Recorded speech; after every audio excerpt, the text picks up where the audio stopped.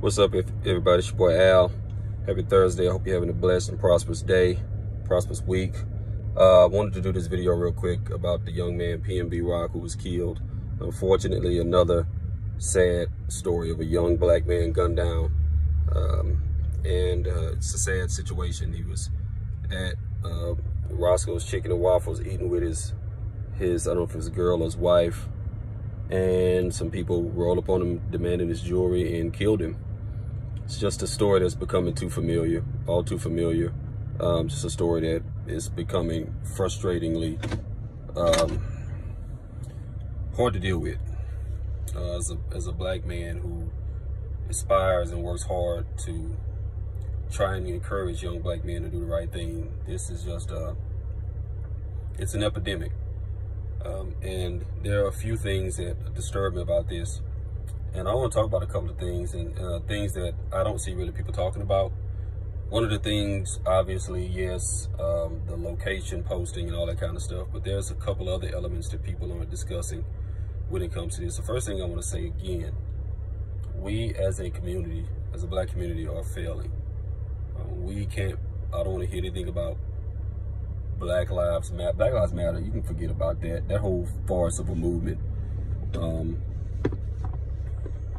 I never got behind it to begin with.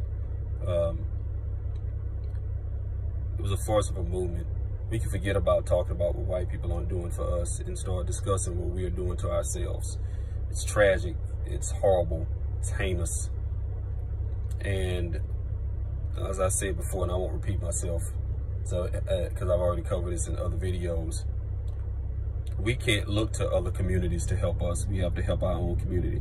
We're not getting anything we're not getting any 40 acres and a mule or any slavery recovery. There's no slavery recovery package or nothing like that coming down the pipeline. Y'all could just hang that up. Looking to the government to restore some of these communities, not happening. So we have to start doing this ourselves. This young brother was killed. There are a couple of things. The overall theme that I want to drop on you guys is, and this is for young people, just people in general, and that is to stop trying to impress everybody. One of the reasons why people are always so fixated with posting where they are, where they're going, what they have, what they just bought, where they're vacationing on social media, is to try and impress someone, to get an ooh and an ah out of someone. And sometimes you just have to be discreet and basically say, between you and your wife or the significant other, it's nobody's business but ours where we are. My wife and I don't post everywhere we are, everywhere we eat, everywhere we go, every venue we visit. We don't post that. Not that we're anybody that people would want to rob us and know where we are, but we have friends and people who post a lot of stuff about where they are and where they're vacationing and what they're doing for their honeymoon or what they're doing for their anniversary, but we just don't do that. And not a lot of it. Every now and then my wife will be eating something she'll think is beautiful and she'll want to post it, or being a stylist as she is, she'll be wearing something and she'll be like, baby, this is fine, take a picture of this so I can post it, so I can promote, my business that I'm trying to get going. So I'll do that for her. But outside of that, man, we don't do a lot of that kind of stuff. And I just feel like, a lot of people put a lot of emphasis on his girl posting where they were. It's discovered that he posted that they were going to be there before she did. Stop letting everybody know what you're doing. Stop being so consumed with letting everybody know that you got it like that, or you're doing it, or you're living the life. I mean, you want people to know that you're doing well, but once people know you're doing well, you don't have to give them every meticulous detail of how well you're doing. Back in the day, we knew people were doing well, but the only thing we got to see was, the lifestyle of the Rich and Famous episode where they'd be on there, or the MTV Cribs. And that was it. It wasn't in our face every 2 seconds. And I'm not blaming, I think that even if they did do it, don't get me wrong, even if they do that, it's not, the proper response isn't to go and rob people, but the reality is we know how people are and how our society is, so we know what we're dealing with.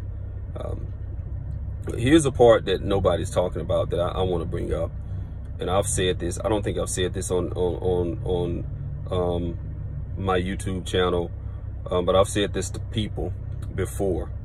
We have, and I may have said it, but I'll say it like this, particularly for this video, and for this cause. This young man was shot at Roscoe's Chicken and Waffles. Now, I don't know what part of town this was in. I've heard that most of California is beautiful. I believe that. I don't know what kind of crowd was there, but I do know that we as black people need to stop trying to flex on everybody, or being so consumed with who's going to give us a ooh and a ah, or oh, look who it is, look what he got on, look what he wearing, look what he driving. I feel a lot of times people put themselves in this kind of situation because they show up with a filet mignon steak around a bunch of hungry wolves. What I mean is this, and again, I don't know what part of town this place was, but too many times you see these guys shot and killed or getting in confrontations in areas where they're driving a Lamborghini, they're driving a Rolls Royce, they're driving a Bentley, they're driving a Ferrari, they're driving, you know, a G-Wagon, and you look around the whole parking lot and there's nothing but a bunch of Nissan Altimas and you know, hoodoos and, you know, slabs, and they the only one there with money. And sometimes we as black people, we have this thing where we want to go around people who we know don't have it so we can flex on them. We want to go back to the neighborhood. If you get the kind of money where you're making multiple millions of dollars, the last place you need to be frequenting is a place where you grew up, or going to places where you grew up, where you know the economic conditions are not not the same that you've recently had the privilege of moving into. You don't need to show up at a place where the people are struggling and striving to live, driving your $400,000 car with your $300,000 worth of jewelry on, just so you can stand out in the crowd. Black people, we have that bad. I don't know how much jewelry this young man was wearing, but you don't need to show up at Roscoe's Chicken and Waffles. I'm sure Roscoe's Chicken and Waffles isn't the equivalent status of a Vic and Anthony Steakhouse or Perry's or whatever steakhouse is famous where you are, whatever top-notch steakhouse in your city or state. I'm sure Roscoe's Chicken and Waffles ain't that. Not sure, you know, but you want to show up with tens, hundreds of thousands. Again, I don't know how much jewelry the young man had on, so I'm not going to speculate, but you have to be careful with what you're showing, and you have to be careful with where you're showing it, what kind of crowd you're around. My belief is that once you reach a certain economic status, your environment should reflect that. Don't keep going around people who haven't reached your economic status. And I'm not telling you to separate yourself from all of your friends or people that love you, but if every time you go out to have a good time, it's in the holes in the walls that you went to when you were coming up, but you just want to go back there because now you got money, and now you want the same people to see you with money, and so they can point and go, oh, look at so-and-so, he back, look at him, oh, look at that suit, oh, look at that jewelry, oh, look at that car. No, that's not how that goes. I said this before, you're not going to get the Harlem Nights, hey everybody, it's the champ, hey, when the champ comes in, the stuttering champ comes into the Ray's whatever it was, Ray, that wasn't Ray's Boom Boom Room, that was Life. Whatever Ray's casino was, Sugar Ray's.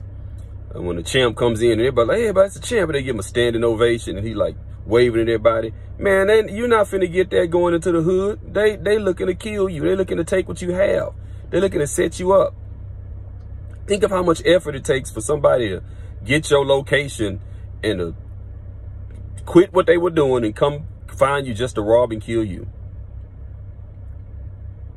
But, you know, and I believe that a lot of these rappers and a lot of these celebrities in general, and you see this happening to rappers because rappers want to rap about the hood life and continue to live the hood life by going to the hood and hanging out in the hood. And I know it's a lot of black businesses in the hood. You want to support our businesses. You want to do that. I understand. But if you know you're somebody who have street ties and you know you're somebody who like to wear a lot of jewelry, man, how are you a security detail? How are you a security? If you're just the kind of person who can't help it, where you can't help but wear fancy jewelry everywhere you go, you got to flex on everybody everywhere you go, man, have a security detail because you know how it is out here. But one of the things that people need to start learning to do is when you move into another economic bracket, another tax bracket, is you need to go to places that reflect that. You don't need to go to a place where you got the only Lamborghini on the parking lot. You need to go to some places where when you drive up on a lot with what you have, nobody's impressed because everybody has it. When you come in with your thousands of dollars of jewelry on, nobody's looking because everybody in there is paid. You're sitting there with a bunch of CEOs and bosses. The problem is you can't flex on people like that. You can't feel like you're somebody special or bigger than everybody else when you're in a room full of people who look at you and like, yeah, I'm on that level too. We too consumed with wanting to go around people so we can get oohs and ahs from them. And it shouldn't be that way. Don't get me wrong. It shouldn't be that way. This young man should be able to go wherever he wants and get oohs and ahs from wherever he wants to get them from.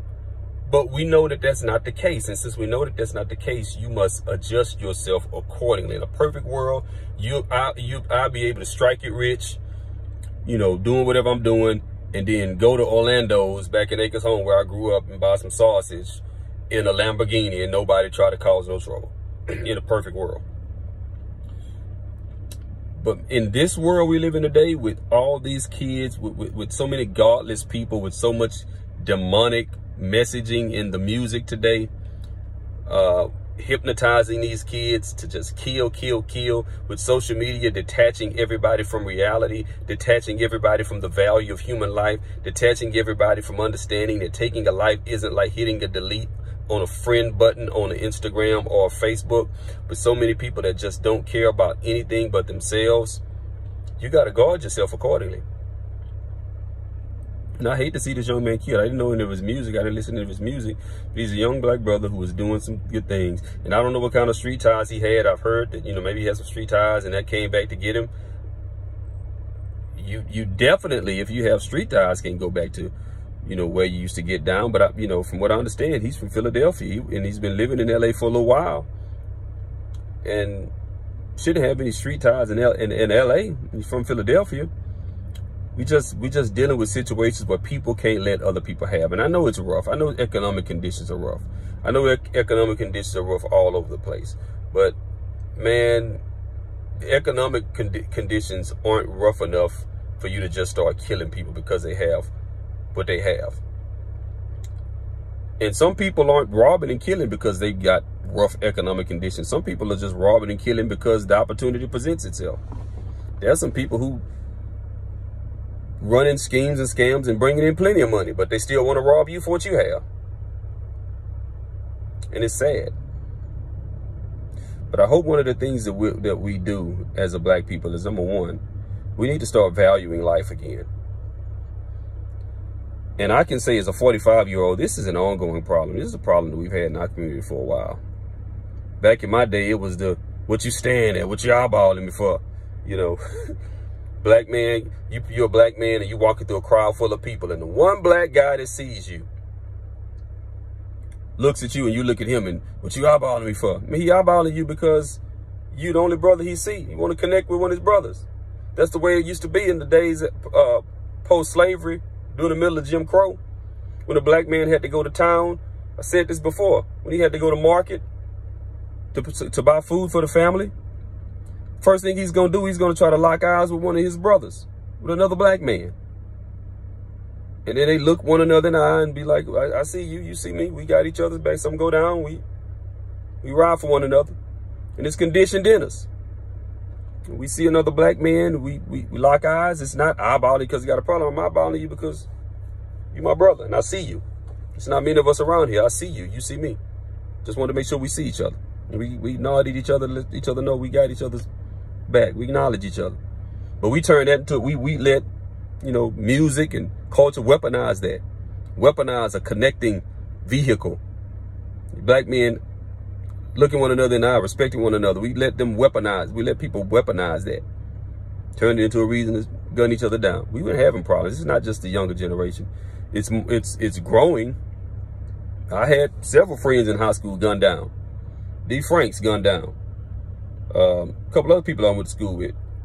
Anthony Hartsfield, boxing friend, gunned down. So, you know, we've seen several fellas with the Yates gunned down. Lost a lot of friends, gun violence. So this isn't new. It's just reached new levels, but it isn't new. We've been doing this to each other. You know, and economic conditions were rough then. But a lot of us, even in rough economic conditions, knew we had to get that lesson. We had to get that lesson, get that high school diploma. Some of us got these college degrees and keep it pushing. And if you know the economic conditions are rough, man, you can't, the last thing you can do is sit there in the middle of nothing with no plan, because your surrounding culture will force you into a situation where you have to rob and kill. It's horrible. But I'm praying for these brothers' family. The young lady he was with, because a lot of people putting a lot of pressure on her, talking about she shouldn't have posted his location. Man, people are going to be wolves anyway. Don't look to blame her. Let's yeah, okay, maybe she posted the location, but let's first of all, let's blame the criminals for being criminals, right? And then, as I said again, we have to learn that once we start making a certain amount of money, we can go to certain places looking a certain way. Now, there's some places in Houston, you show up wearing tens of thousands of dollars worth of jewelry, people gonna just see you and keep it moving, because you'll be surrounded by a bunch of movers and shakers. Houston is a city with a bunch of movers and shakers, a lot of business owners, a lot of people doing their things, a lot of professionals. So it's a city where you come into a high scale restaurant, people see you driving something nice and, you know, see you looking good, see you with a bunch of jewelry. They're not gonna think to rob you because they got it. They doing their thing. They don't need it. But you have to be around those kind of environments. Stop going where people are poor so you can look down on them. Make people want to take pictures with you because you know you want to go to places where they know who you are and they know your music, and you know those places are poor, so you go there so people want to talk to you and take a picture and go, oh, look. You know, you go to some restaurants where it's predominantly white crowd, they're not going to know you from Adam. You can't let that not bother you. Go. Enjoy yourself. Have a good time. Can't be so concerned with celebrity that you only want to go places where you are a celebrity. There are some places that celebrities go that they're not a celebrity. Why? Because nobody cares. Nobody cares. Everybody in there is rich. Everybody in there got it. Everybody in there pulled up in a Ferrari. There's some places in Houston. There's some restaurants in Houston. You pull up, everything in valet, $200,000, $300,000, $400,000. And there are places, I'm sure in LA and California, there are places like that. So why are you at Roscoe's? Okay, I mean, if you want to go to Roscoe's Chicken and Waffles, okay, I can't say don't go where you don't want to go, but man, put on a jumpsuit, and a nice expensive jumpsuit, a nice watch, and keep it pushing. Or, you know, dress up in a nice suit, leave all the rings and jewelry at home one time. Can you not do that one time? What people need to understand is you can't dare this world to not mess with you. This is the wrong world where you, man, I'm going out my stuff and I dare somebody not. You can't dare this world. This world is taking the dare. Maybe in certain areas before, but now everybody's taking the dare. Everybody's so tired of life and so godless, so tired of struggling. Everybody's taking the dare. And they will try and rob you and kill you no matter where you are. So rest in peace to this young man. I hope that the community wakes up. I hope that we all wake up, start taking accountability for ourselves. Because this thing it's only going to get uglier. As it's gone from the gang violence in the 80s to the crack epidemic in the 80s and 90s to this stuff that we have now, where because of the things that happened in the 80s and the 90s, we have these kids living in basically ruins. It's only going to get worse. And my fear is that it'll get so bad that it'll become a militarized situation where the government military has to come into these places and take military actions on American soil against our brothers and sisters. I wouldn't be surprised if that happened. If the wrong people start getting terrorized in this country by these fellas, then you can rest assured with the wrong president, you'll see something like that. So that's all I got, man. Holla at your boy Al. Stay safe out there. Don't flex in the wrong areas. Don't forget to click like and subscribe if you got something to say. If you agree with me, cool. If you don't agree with me, you think I'm way off, that's cool. Let's chop it up professionally. It's your boy Al. Y'all have a blessed day. Peace.